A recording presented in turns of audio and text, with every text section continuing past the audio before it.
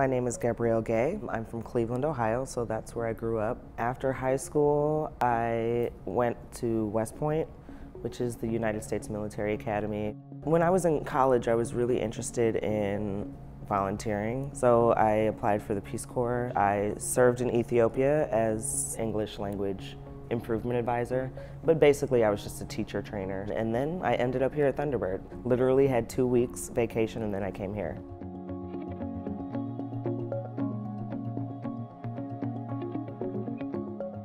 I wanted to do something that would impact people around the world. I don't know, something about Thunderbird, it won me over. A big draw was also like the student body, the fact that they had so many international students, and I really like being around different people.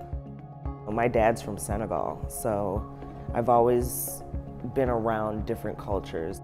The thing that surprised me the most was the campus itself. So the campus has a lot of history, which is something I think is really, really cool. Just to see the closeness of all the students, the faculty, even just the people who maintain the campus, everybody knows everyone. I really like that because it's more of a family environment. I'm the International Student Advisor Assistant here. We keep all of the international students in status to study.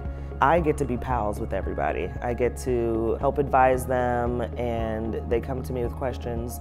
Therefore, I get to meet people from all over. 2 of my best friends here, they're Indian, and they have helped me to be so much more self-aware. It's actually been very life-changing, and I really appreciate them for that. My dad from Senegal, I don't think he went past 8th grade, you know?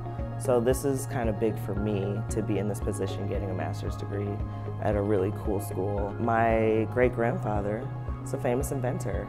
He actually invented the traffic light and the gas mask. I kind of have like a little legacy to live up to. Someone with my degree could do so many different things.